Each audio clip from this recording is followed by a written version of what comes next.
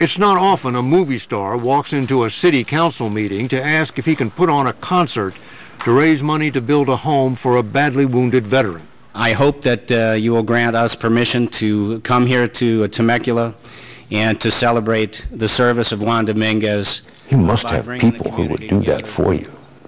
Why do you go to a city council meeting and try to get a permit? Wanted to make it hard for him to say no. Everybody, myself included, will tell you meeting the wounded from America's wars is a life-changing experience. That's certainly what happened to the actor Gary Sinise. You may know him as Detective Mac Taylor, the character he plays on the CBS series CSI New York, or as Lieutenant Dan, the gung-ho Army officer who loses both legs in Vietnam in the film classic Forrest Gump. But you probably don't know he plays bass guitar in a band named after Lieutenant Dan that will give nearly 50 concerts this year to raise money for wounded warriors or to just plain entertain troops and their families. Sinise has been acting professionally ever since he was in high school. He's played presidents and astronauts, criminals and cops, but it was Lieutenant Dan that turned into the role of a lifetime. Let's hear it for Gary Sinise and Lieutenant Dan Band.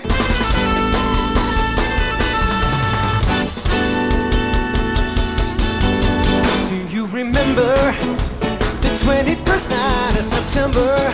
Since his first USO tour to Iraq in 2003, Gary Sinise has entertained nearly 250,000 American troops and their families.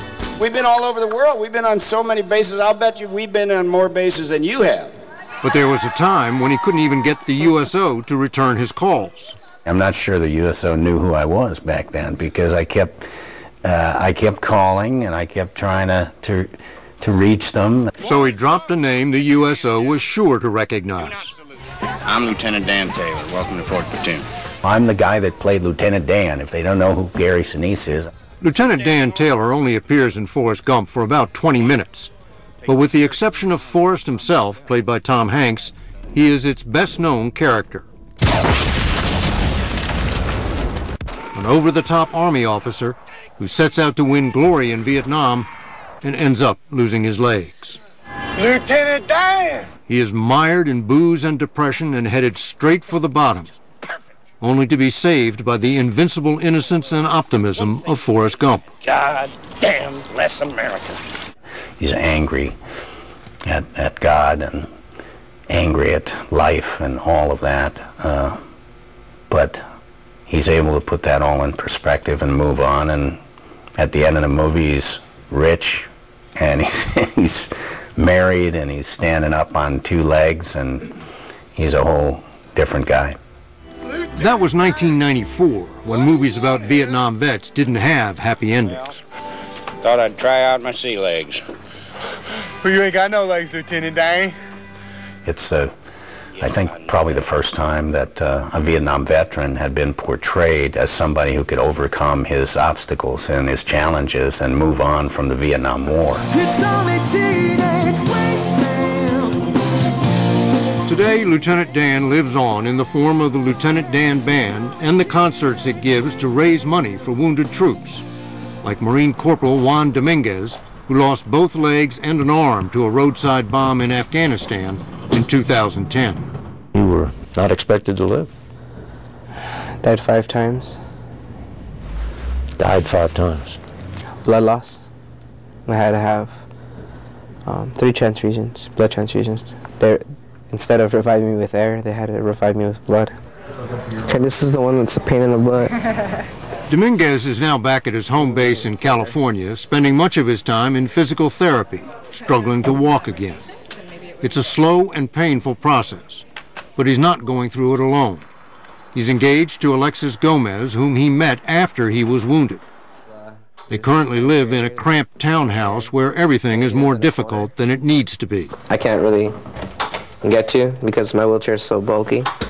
But later this year, they plan to move to a new home custom-built to Dominguez's needs, which is why a movie star asked the City Council of Temecula, California, if he could put on a concert to raise money for the house. I hope that you will grant us permission to come here to Temecula and to celebrate the service of Juan Dominguez by bringing the community together to raise money through this particular concert so that he knows that he's got a community that's welcoming and that's going to look out for him for many years to come. Thank you very much. Thank you, Mr. Sinise. You must have people who would do that for you. Why do you go to a city council meeting and try to get a permit? Well, wanted to make it hard for him to say no. They said yes. And so before the concert, Dominguez, still a drummer despite his wounds, was back at his townhouse practicing for the show. Well, guess what? We got a special treat. Let's bring Juan Dominguez right out here. He's going to play with us.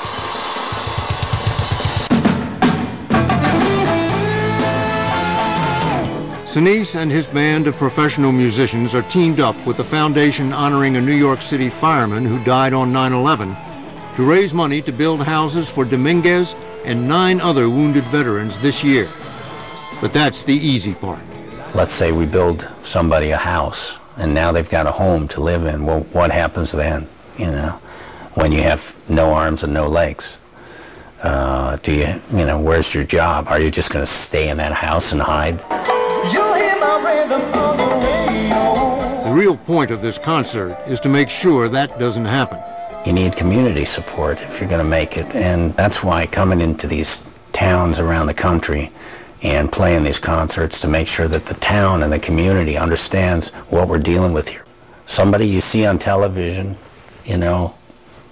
every week, it has come to your small community because it's important to support this wounded warrior who lives among you. Life is like a box of chocolates. You never know what you're gonna get. It always comes back to that role of a lifetime that made him something of a patron saint for amputees. Is it the Lieutenant Dan thing that works for them? Sometimes it's Lieutenant Dan now because they recognize me as somebody that maybe knows what they're going through because I played a guy who's lost his legs. Sister Blanche cannot be annoyed with business details right now. By the time he played Lieutenant Dan, Sinise was already an accomplished actor, having founded the Steppenwolf Theater in his hometown of Chicago and starred in productions from One Flew Over the Cuckoo's Nest to Of Mice and Men. That was my destiny, and you cheated me out of it. But it was Lieutenant Dan who changed the course of his life. The movie opened July 4th, 1994. About 2 weeks after it opened, I got this call from the Disabled American Veterans. They wanted to give me something for playing Lieutenant Dan, for playing a disabled veteran. The award is now on the wall of his offices in L.A. That's talking very specifically about Lieutenant Dan. Nor will we forget that character's heroic struggle to rise above his anger, to become not only successful, but an unequivocally good human being. There were 3,000 people in this ballroom. Those that could stand were all standing, giving me an ovation, and I was so moved by it and really caught off guard by the emotion. What do you think it was that so moved you? Is it real amputees applauding a pretend amputee? I'm an actor. I'm not I play parts, These people lived the part that I played and were wounded and severely wounded, some of them, and they were applauding me for playing a part. As of May 1st, there were 1,459 amputees from the wars in Iraq and Afghanistan. 439 of them lost more than one limb. Dominguez is one of 39 who lost 3. And I basically thought I was worthless until one of the quad amputees that was there. He was walking around like it was nothing. That was Marine Corporal Todd Nicely, one of 5 surviving quadruple amputees. I have a feeling 10 years down the road, I'm not even going to remember what it was like to have arm and legs. He and his wife Crystal are about to move into a new house being built just for them in Lake of the Ozarks, Missouri. Paid for in part with money raised by Sinise at a concert last Memorial Day. What does this house mean for you? For me, it means getting my life back, you know, being able to do a lot of the things on my own. It's impossible to imagine what the Niceles have endured since that day in March of 2010 when he stepped on a booby-trapped bridge in Afghanistan. I remember thinking if I just keep breathing, I'll make it home to my wife, so. You know, you can't sacrifice much more for your country and live to tell about it. Yeah, that's true. In addition to his devastating wounds, they had to deal with a sometimes insensitive military culture. Their superiors, they look at them like they should be able to function like they did before. Like we had an instance where a gentleman got mad because Todd didn't shave his face. You know, that's probably not something that should be on your priority list of things that Todd should have to do. Living without hands is the hardest thing I think I've had to. You're clean shaven this morning. Yeah, that took me a while to learn how to do that. Before I had cuts all over my face. I'd be bleeding all over, so. There may always be frustrations for the Niceles, but at least he will not have to worry about stairs in their new home. It will have its own elevator. When you get that, what difference is that going to make in the way you live in this house? It's going to make life 10 times easier. Sinise set up his own foundation to help build homes for the severely wounded, except triple amputee Brian Anderson, who doesn't want one. You're not getting a smart home for yourself? No, I'm not. Why not? I'm good. Like, I get around just fine. I do everything I want to do. I don't need it. So give it to somebody that would take it. And I would feel guilty taking something away from somebody that could actually need it. But that hasn't stopped him from becoming friends with Sinise, a relationship he literally fell into when he stumbled while trying out his new prosthetic legs in the physical therapy room at Walter Reed. And I just put my arms out and I landed on the first person that I could grab. Then I look up, I'm like, oh, holy crap, it's Gary Sinise. And he looks at me and he's like, holy crap, the real Lieutenant Dan. And I'm just like, no. No, you will always be Lieutenant Dan.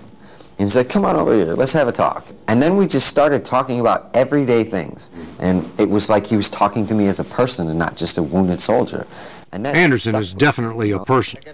And one of the writers on CSI New York was inspired to turn him into a character, a very unlikely murder suspect. What do I think?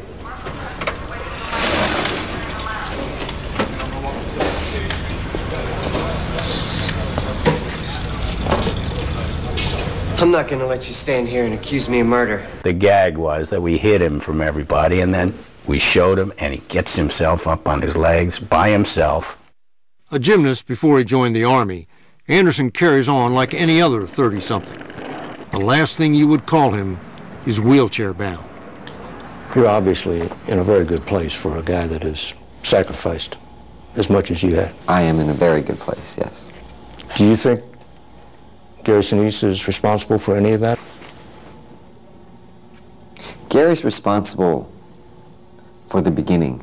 I've done a lot on my own for myself. Gary was the one to show me that I can do everything, that it is possible.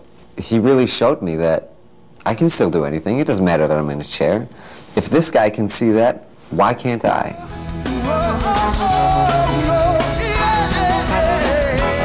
It's his role of a lifetime, and it keeps Sinise on the road most weekends. Thank you. Thank you. Thank you. Thank you. Thank all of you for what you do for our country. It's part of my life. It's part of my, what I think is important, what makes me feel that I can contribute. You're a big shot actor, but this is what makes you feel important. It gets you out of yourself, you know. Mm-hmm. It puts everything in perspective real good.